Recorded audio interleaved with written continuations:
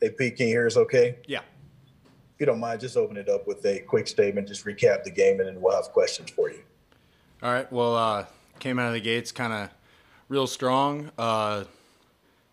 They put together some really good swings on some really good pitches, and we kind of fell behind, kind of pushed a little bit, try and get back in it, but then they made another little late run. But, I mean, they have a great team, and sometimes that's just how the cookie crumbles.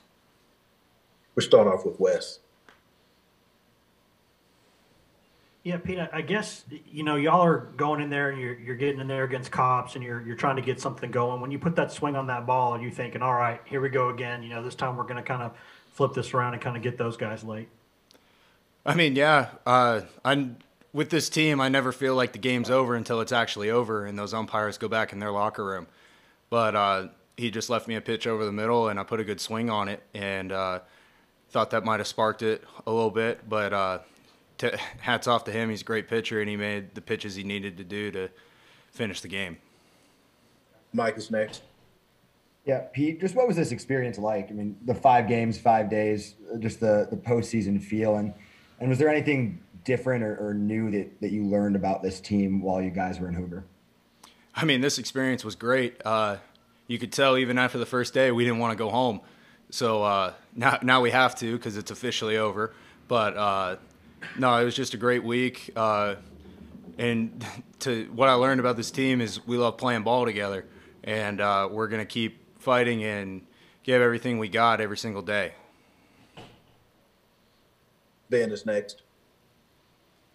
Pete, why do you think this team is able to lose to Alabama on Wednesday and rally with 3 straight wins and compete hard with Arkansas for 9 innings? Why do you think the team can overcome that adversity? Oh, we got a really good baseball team, first and foremost. But it's just it's always the next thing with us. We're not going to get caught up in what happened yesterday, and that because that's over with. We can let it fuel us to get the job done on that particular day. So that's how we're able to push through everything. Is it's always what's next, and we're really good at turning the page and putting all our chips on the table. Ryan is next. Arkansas took their first lead there in the 5th inning. Did you guys feel any extra pressure to get someone going on offense before Cops was going to get the ball, or was it just kind of business as usual?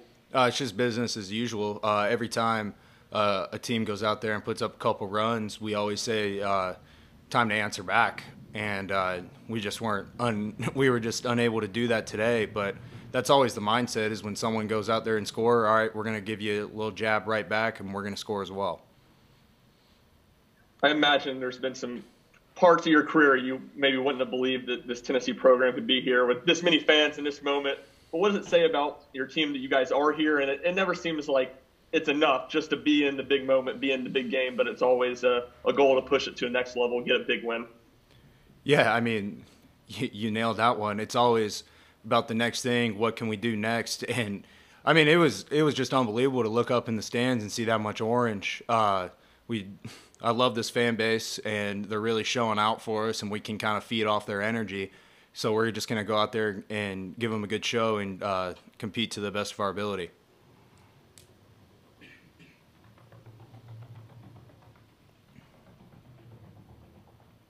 Troy is next. It kind of seems like this team's MO all season has been the ability to bounce back from a loss like this one. I guess, what do you expect kind of the emotions and the mentality of this team to be heading into next week's regional? Can you say that again? I'm sorry. It just kind of seems like the MO of this team has been the ability to bounce back after a loss like today. What do you kind of think the mentality of this team will be like heading into next week's regional? Just take it one game at a time.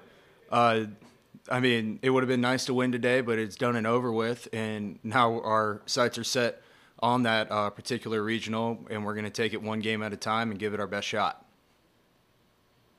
Have time for 2 more. We'll go with Wes and Mike. Yeah, Pete, you just said it's already over and you got to flush this one out. Do you think as a team y'all are going to do that pretty quickly? Because I mean, I know bus rides back after a loss on Sunday are never really fun, but I mean, with so much to play for so soon, does the switch need to kind of flip quickly on this one? Yeah, I think so. And I think our team is really good at doing that. When just the entire season, after a loss, we bounce back right away. We kind of flush it immediately. You can kind of have, 5-10 minutes to really reflect on what just happened, but it's always flip the switch and let's get going to the next thing. Pete, what would it mean for this program to get to host a regional and kind of just have that be something that I don't think you've had one since 2005 at Lindsey Nelson. So what would that mean? I mean, it mean everything. Just to see how far this program's come in my time here, it's something that's going to be very special for me to experience. And it's just something that 2 years ago, I mean, we were very happy with making a regional for the first time in so long, but we always knew there was more. And honestly, if we had, done a little better in some games, we could have been hosting that year. So we went on the road for that regional, and now it was just kind of motivation to get back at home for one and let this fan base come out and kind of be that extra motivation that we need going forward. Hey, Pete, thank you very much for your time. We appreciate you. Thank you. Thank you.